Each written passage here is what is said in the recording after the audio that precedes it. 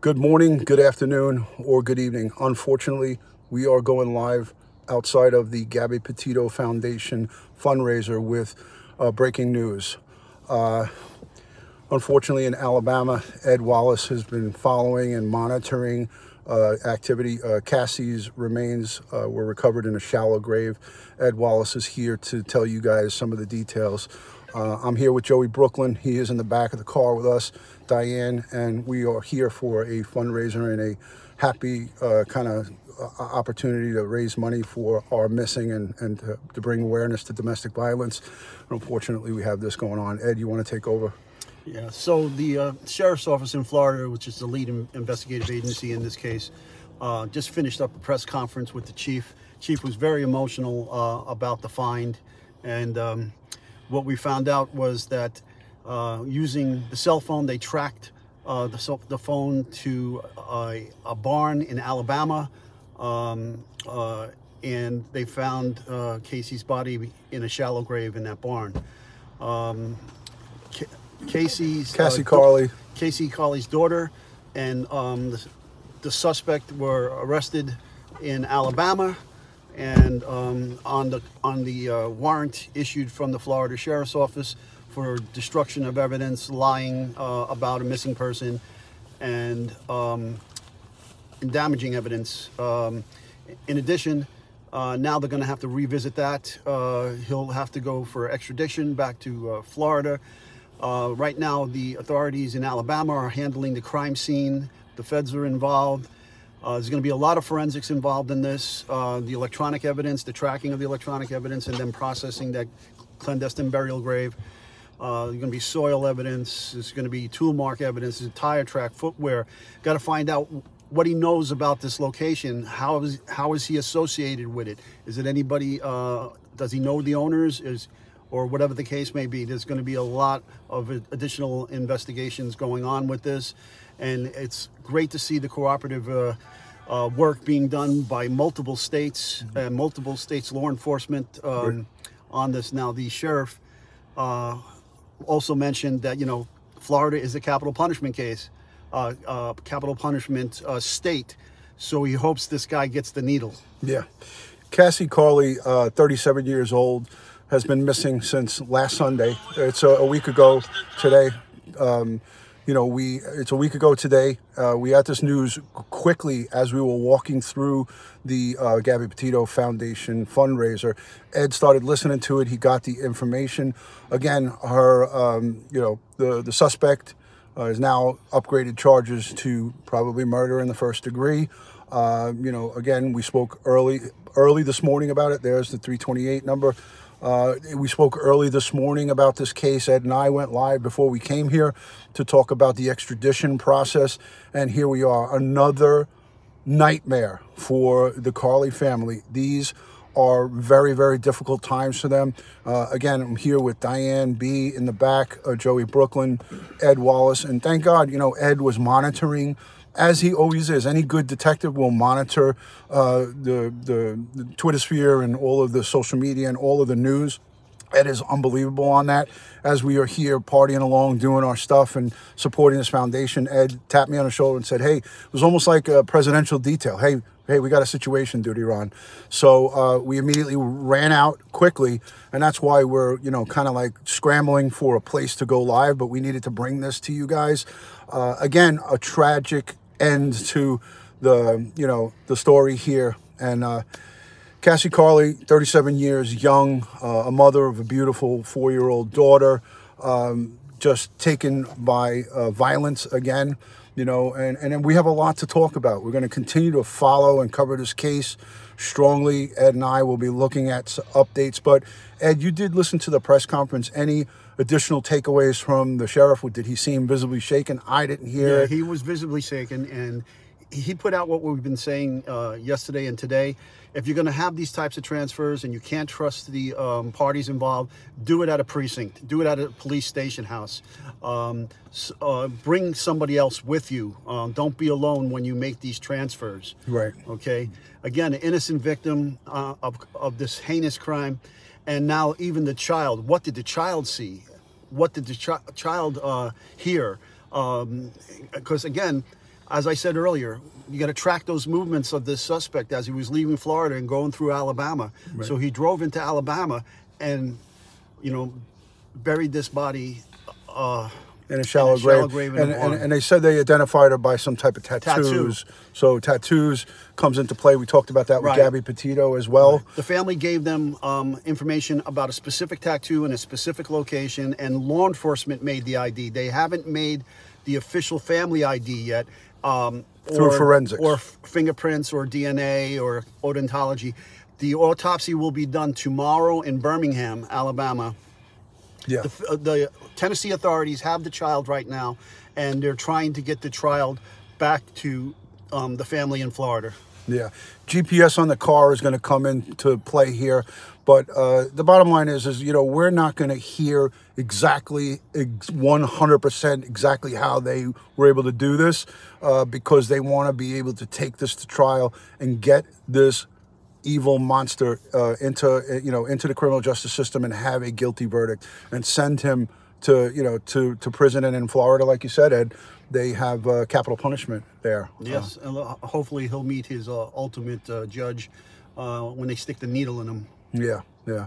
This is just, again, you know, we because of our profession and the things that we've done over the course of our time, this stuff is never easy. It's not an easy pill to swallow. It rattles our cage, even in our retired lives.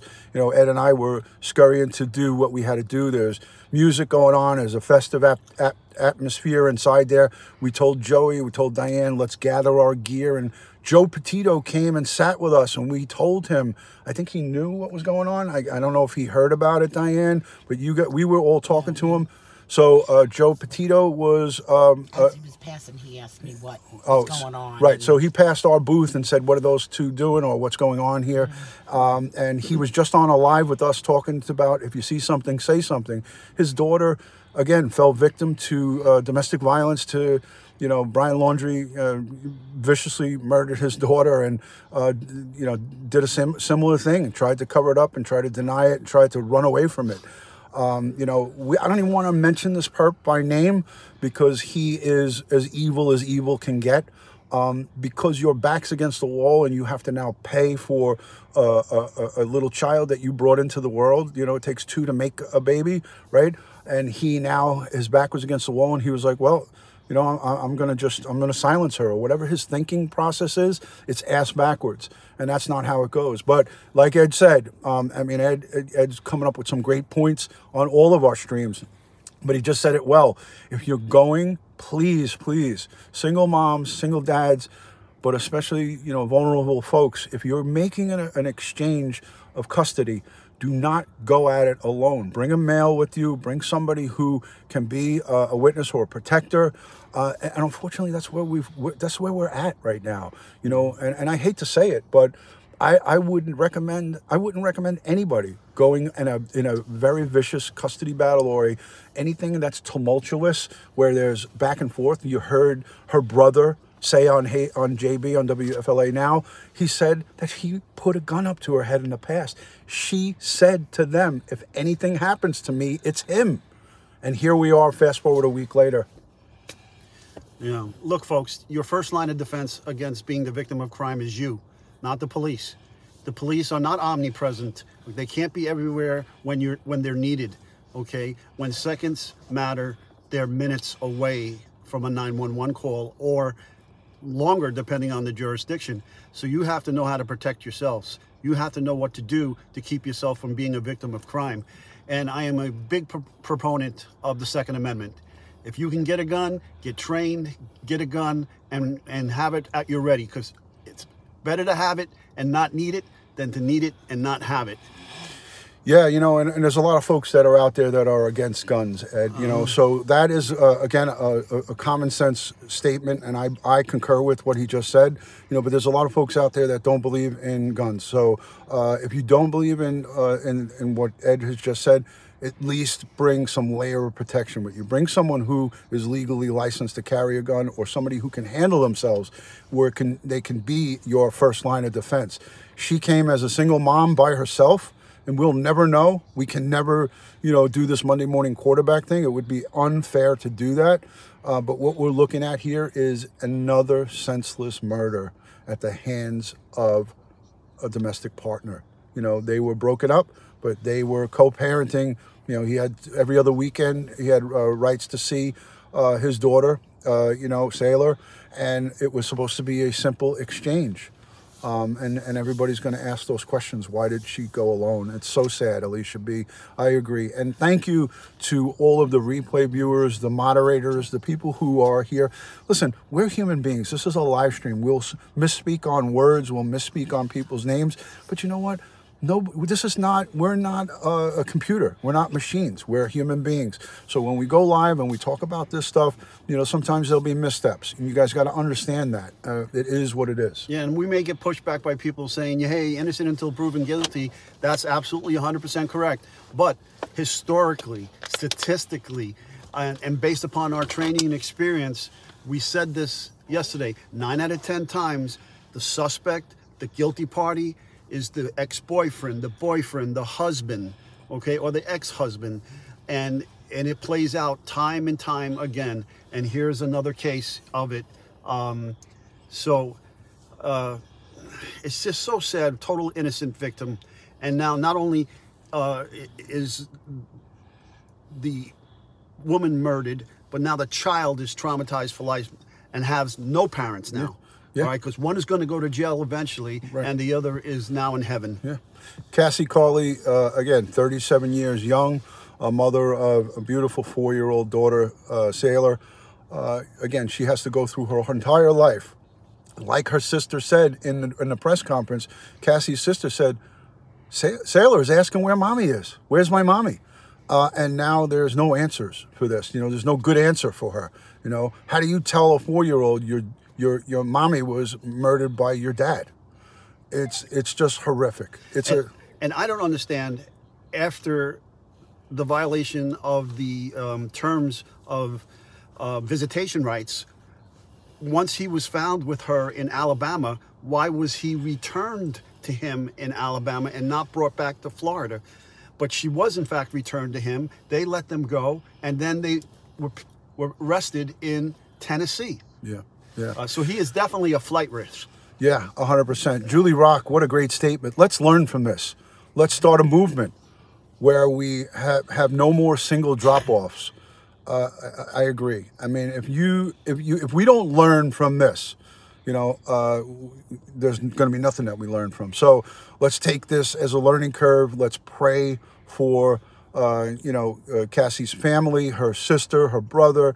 You saw her school classmates, her lifelong friends on here, Hey JB on WFLA Now just a couple of short days ago, pleading for her return, to find her, and now here we are, another horrific end to one of these cases. They don't always end well, these cases, especially when you have long periods of time where nobody is hearing from them. So again, I want to say thank you to Nancy Eileen, Shannon Candela, all of the folks who are here, Karen Barton, thank you Janine, Kerry, Vicky Lane.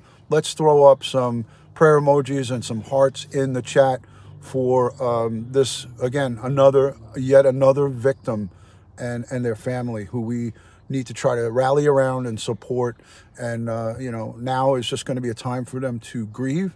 And again, tomorrow and going forward, the only things that Ed and I will talk about is the legal process. We're not going to talk about condition, what was the body like, what was, we're going to let this family grieve their loss, as we always do. Here on Crime Time with DutyRon, it's about respect for these victims and their families. And we're going to take a pause. We're going to cover the legal and the criminal side of it. But again, when the conversations and questions come up about things that, could be hurtful to this family if they hear it, right now they are in the worst case scenario. I wouldn't wish this on my worst enemy, right, Ed? No. We all know what loss is. Ed and I survived 20 plus years of high risk patrol and investigation, the World Trade Center, 93, 2001. Numerous victims and crime scenes at its process. numerous members of the service shot and killed, line of duty cancer deaths. Ed lost his own brother. We know what loss is about, and it's about respect, again, for the families, for the folks who are going through it now. And again, we had to come live to you quickly here from the venue. We are in the parking lot. We're outside the parking lot here. We're sitting in the car, you know. I got Diane in the back, just hanging out, watching the chat. Joey Brooklyn is behind me. So there's Joey. He's watching. He's staying. I'm watching all the time. He's staying silent and watching. But, you know, again, Ed, I want to say thank you to Ed Wallace for putting us onto it. We would eventually have caught it, but Ed was like, boom. It almost reminded me of like the way that a good team works. Ed tapped me on the shoulder and said, hey, we got something going on here. We got to go live. And kudos to Ed Wallace. And that's one of the benefits of having somebody who is so dedicated to covering these cases. So thank you, Ed, for putting us onto this today and the coverage. We're going to watch it closely.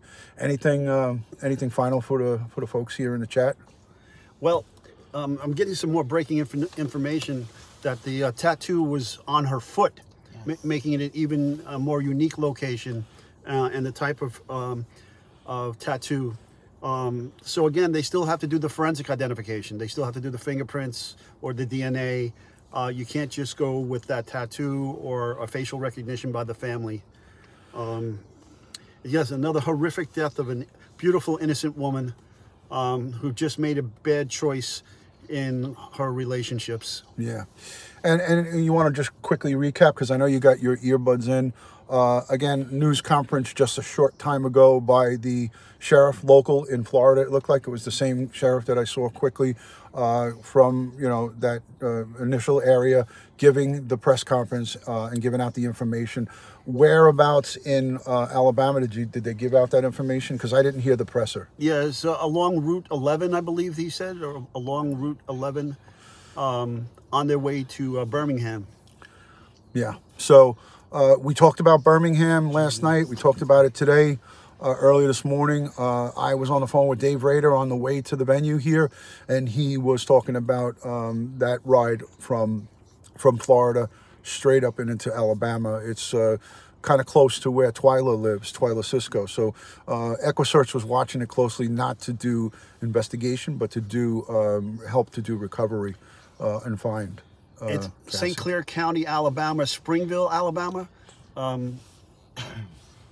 That's where the farm was.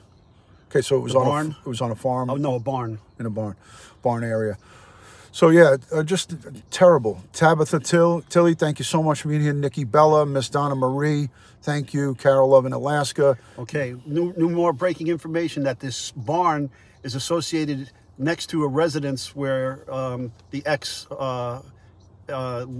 has some kind of connection to that residence. Mm. So lots and lots of information coming in. It's all breaking. It's all happening now. Ed has got his earpiece in. He's listening to some stuff that's going on the internet right now. So things will, things will develop. Things you'll hear more and more as the day goes on. But the bottom line is we have a victim, 37-year-old mother, Cassie Carli, deceased, found in a shallow grave outside of a barn type area in Alabama. Just a horrible, horrible situation. We're all not surprised, but when you hear this stuff, if you're not human and you're not shaken by it, then there's something wrong with you. So for me, as many of death investigations I've been around in my course of patrol and in my experience with the NYPD, this stuff never gets easy to take. Let's just see what happened here. We got a little super chat. Oh, thank you so much, Dr. Moskowitz. DutyRon and Ed, platinum professionals always. Thank you, Julie and Ed. And I could tell just by the way that's set up, that's Julie, his wife. Because Dr. Ed wouldn't be texting red hearts and stuff like that. But if it is Dr. Ed, I love you too, Ed. So Dr. Moskowitz and his wife, Julie, who is a nurse, their family physician in their hometown in Pocatello, Idaho. We love you. We thank you for the support. Brenda, much love to DutyRon and Ed Wallace. You are the best. No, you are the best. You guys are the best. So Ed's got a lot of traveling to do. He traveled all the way from Staten Island to come out here. He's going to go see some family. So we're going to kind of cut this short. Ed, any final words for the audience or anything additional that you want to add to it? Well, just prayers and love sent to the victim's family, and prayers for Casey and her daughter, Sailor, and may God have mercy on her soul, and may she rest in peace. She's in a far better place than we are right now. So just horrific. Yeah, I agree 100%. Alicia B, thank you for the $20 super chat. She sends in a super chat and she says, you gentlemen are always watching and teaching us. Thank you. Thank you so much, Alicia B. Without great folks like yourself and this learning audience of Crime Time with DutyRon, you know, somebody said it once to me recently, you know, I think it was actually you, Alicia. You said that you were on some other people's chats without mentioning names. You were here, Ed. Ed's got his the bagpipes playing. He's getting in messages. You said it, Alicia, great, that you were on somebody else's chat and you were saying the difference between here, the chat here in the comments and in the chat session about how educated the audience is here on Crime Time with DutyRon. So the regular folks that come on here learn quite a bit about Investigation 101. So, and that's thanks to Ed Wallace and myself for bringing you guys good, valid, reliable information from that police perspective. So guys, if you haven't hit the thumbs up button, consider hitting the thumbs up button, subscribing to DutyRon and Ed Wallace so you'll get everything when we go live. Sherilyn Schofner says, sends in a $20 super chat. She says, always count on you to bring us the latest. Thank you. I may head back inside just to say goodbye to Nicole Schmidt and Jimmy and the whole crew. So I might just go back inside myself and say goodbye to them. But we're outside in the parking lot, courtesy of you know, Ed Wallace finding out this breaking news. I know, again, eventually we would all heard about it, but it was happening, it was live, and even Joe Petito came over and was like, hey, what's going on? And I gave him a briefing of what happened, and you know what he said? We got Naomi, we got Cassie. When is this going to end? When is this going to stop? You know, his daughter was taken away from him just a short time ago, and here we are trying to raise awareness and funds for domestic violence and search groups. So again, sad day, but thank you everybody. There was a super chat that came in from Venture Roads, a correction officer in the Illinois area. Green Spring, great job, DutyRon. Thank you to you and your wife. Cheryl, I think we got her. Did I get everybody? Marilyn, thank you so much for the $20 super sticker. That's an adorable one with a big hug with the hearts. Thank you, Marilyn, for your support. Ed and I appreciate it. If you're not yet subscribe. Become a channel member if possible. Support us on you know, all the social media platforms. Patreon is a great way to support this great community. Again, we left a $1,000 check for the Gabby Petito Foundation, courtesy of you great folks that are here, and I appreciate everybody that donates and that gives part of themselves, whether it's monetarily or by your kind words and messages. It is always appreciated. All right, guys. A lot of love and respect from Crime Time with DutyRon and Ed Wallace, Diane B, Joey Brooklyn. They are here in the DutyRon mobile. We're live outside of the Gabby Petito Foundation fundraiser. Take care, Ed. Any final? I know you. Stay safe, folks. Just stay safe. Stay safe, everybody. All right. Ciao. See you soon. Bye for now.